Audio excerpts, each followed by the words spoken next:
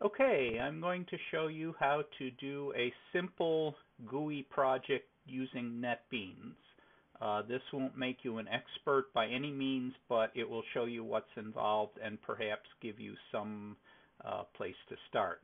I already have a project here. We're going to start by creating a new project, File, New Project, and from the Java category, we'll choose Java Application. That may be what you get right away in any case.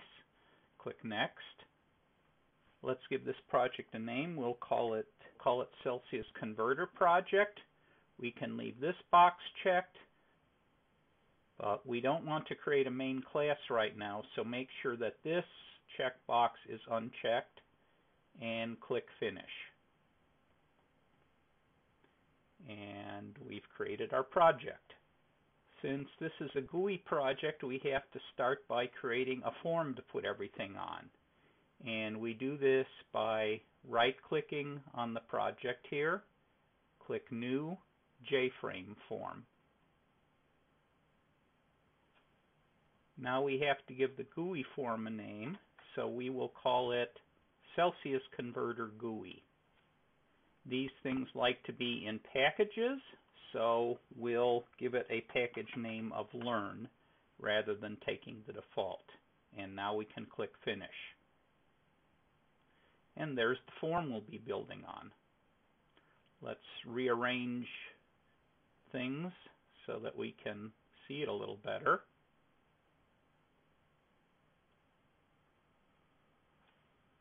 Now we can just start dragging and dropping components.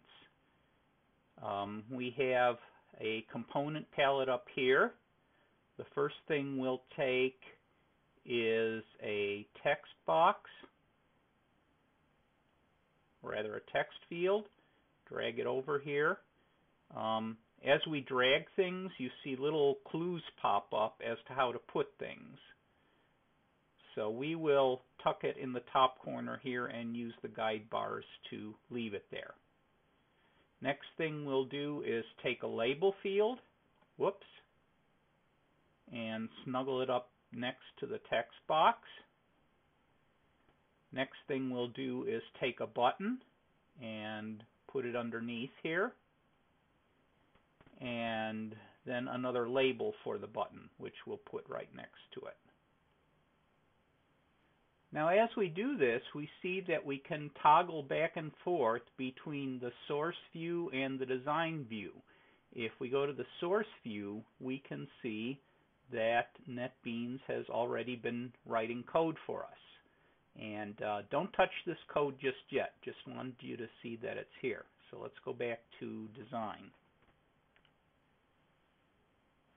Now down here, we find the component inspector. We have a couple of tabs here that we can switch. We want the inspector. We're going to start with the JFrame, and let's make some room over here.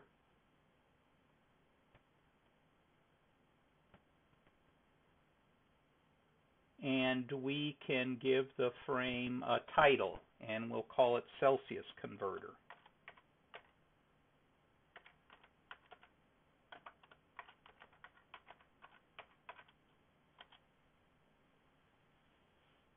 And that is what will appear on our main frame when we run the program. Now let's work on our components. This is the text field in which we'll enter the initial temperature. So we'll just clear that out. And if we click a second time, we've selected that default text, and we'll just clear it with the delete button. Now our label here, if that collapses, but don't worry, we'll fix it. Now we've highlighted the text, and we'll just type Celsius.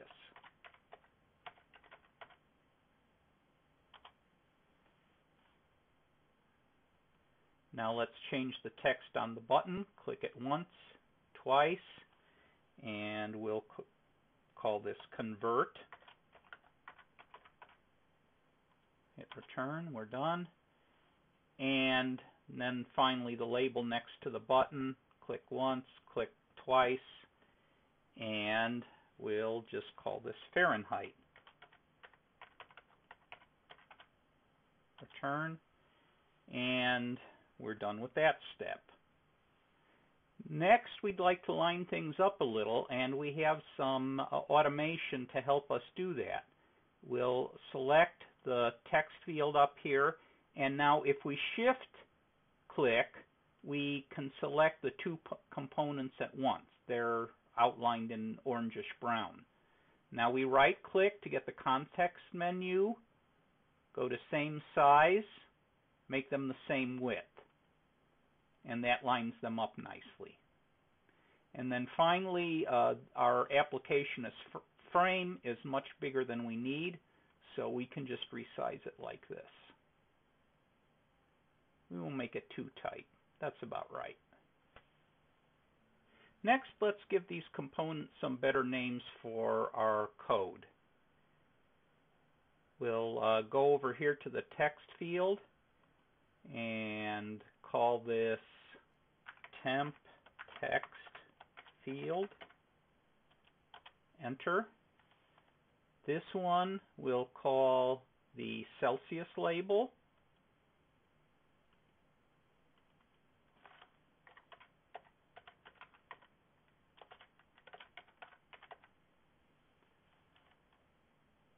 Okay, this one we'll call the convert button.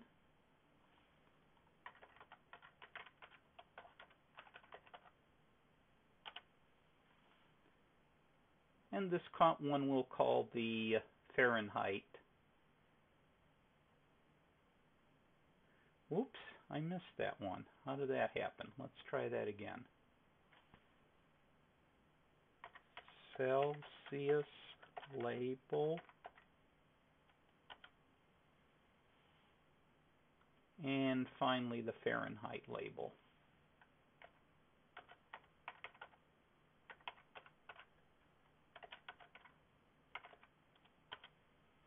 Now we have to create an event listener for our button, so that something will happen when we push it.